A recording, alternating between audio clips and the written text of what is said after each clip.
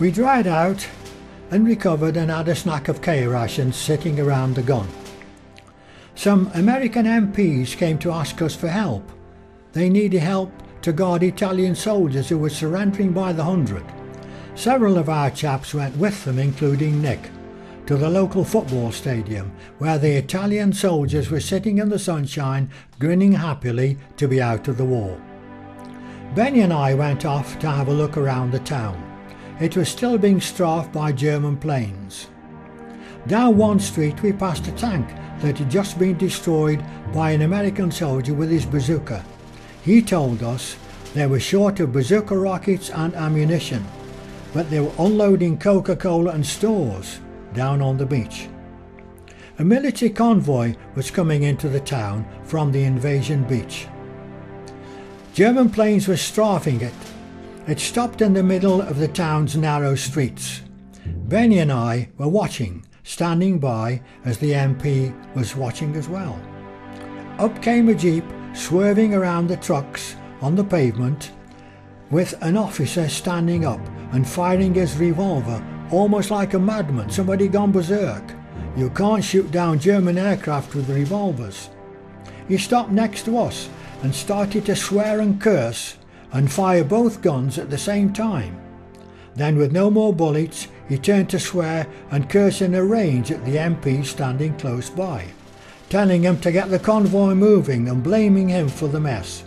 This annoyed me and I yelled at him, "Leave him alone, leave him alone. It's not his fault the convoy stopped. It wasn't the MP's responsibility." All this time the noise of bombs and guns and planes was terrific. The officer turned and swore at me. I recognised who it was by the 3 stars on his helmet. It was General Patton. He recognised me and I recognised him as well, but he kept yelling at me, "Goddamn limey, son of a bitch." I told him he couldn't touch me because I was Royal Air Force and part of the radar, and I yelled at him to clear off, go and do something useful. This is no way to talk to your soldiers. Still cursing and swearing, "Goddamn limey, son of a bitch," and so on, he went off fuming, still firing his gun with more bullets.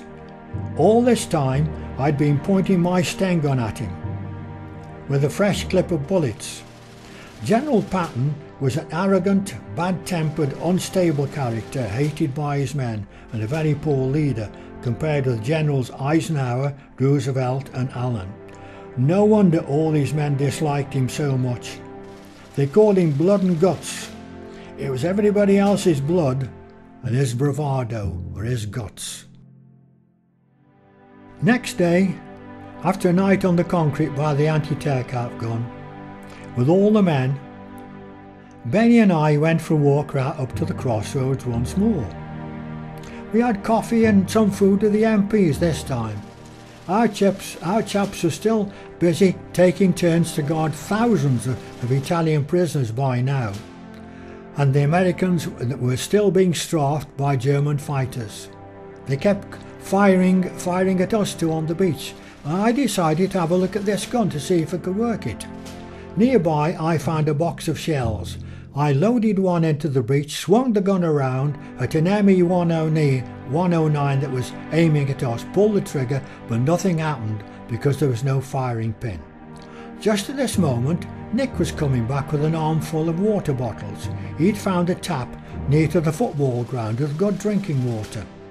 He sat down on the concrete gun base, dropped his Sen gun vertically by his side. As we picked up our water bottles, we noticed a trickle of sand pouring out of the breech of his Sten gun and told him. He'd been guarding thousands of prisoners with a Sten gun completely full of sand which had been driven in by the heavy seas when he came ashore. Then I heard a voice. "There's that bloody sergeant. Let's go over by the fig tree." That was the CO to his adjutant. It's the 3rd time I'd seen him ever since I joined the unit. All the men took no notice of him at all as they were sitting on the sand and by the gun.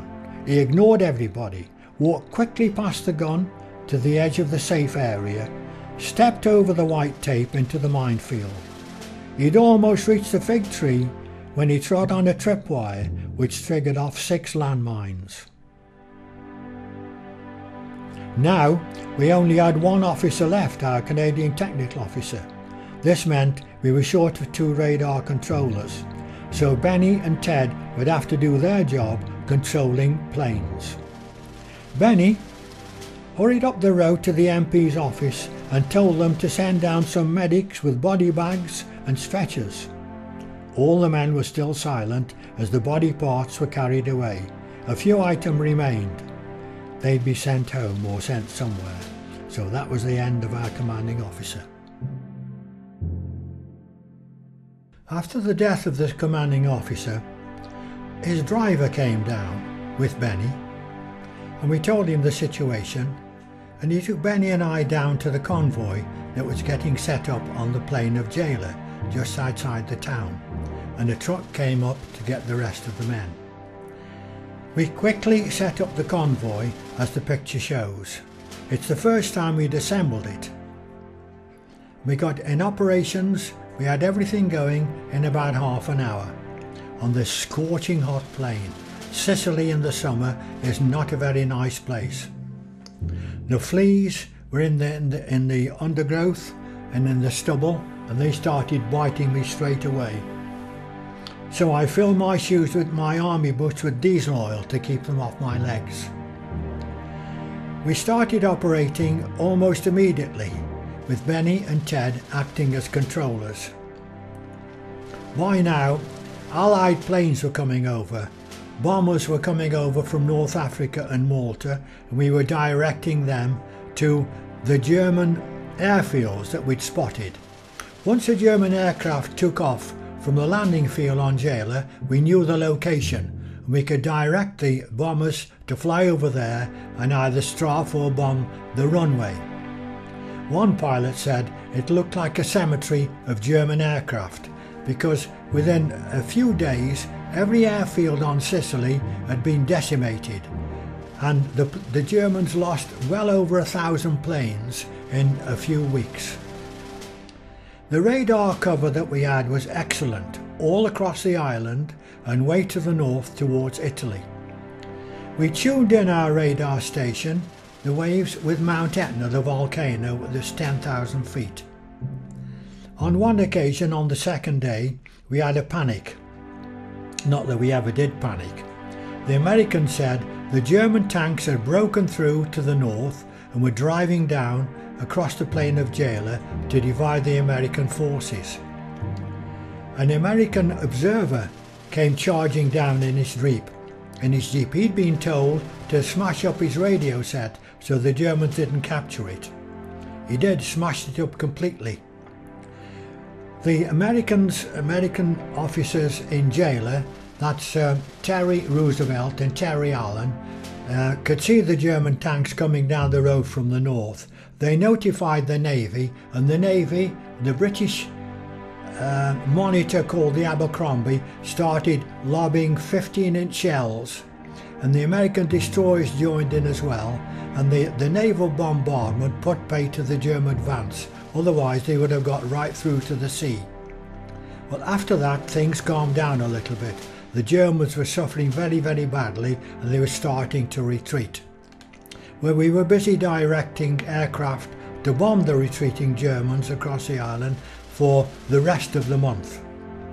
And after a month, things began to ease up a little bit.